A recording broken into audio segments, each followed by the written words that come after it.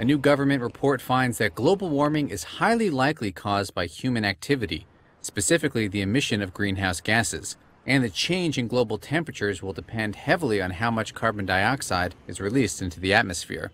The report, released Friday, is required by Congress every 4 years and comes from a group of more than 50 U.S. government scientists.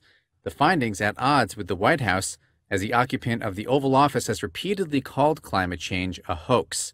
But the report says this is no hoax. For the warming over the last century, there is no convincing alternative explanation supported by the extent of the observational evidence.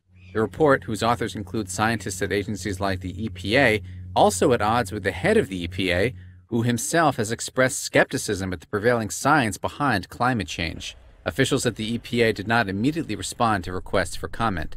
The report says the average sea levels are expected to rise, quote, at least several inches in the next 15 years due to rising temperatures, and that, quote, a rise of as much as 8 feet by 2100 cannot be ruled out.